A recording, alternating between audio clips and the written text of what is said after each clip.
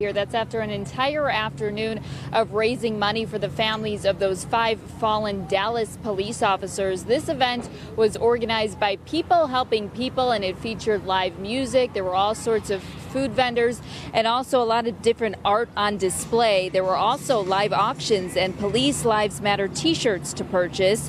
Organizers say after all of the violence we've seen in recent weeks, it's important for the community to show its support for law enforcement. I feel like if we don't show them support and they keep getting killed, then before you know it, nobody's going to be signed up for police academy anymore. We're going to lose law enforcement, and that's not a world I want to live in without law and law enforcement. And organizers say they had about 4,500 people out here today. They haven't had a chance yet to count up all of the money that they raised, but we will be sure to let you know the total as soon as they get it. For now, reporting live from Springs, Samantha Ptashkin, KPRC Channel 2 News. All right, Samantha, thanks a lot.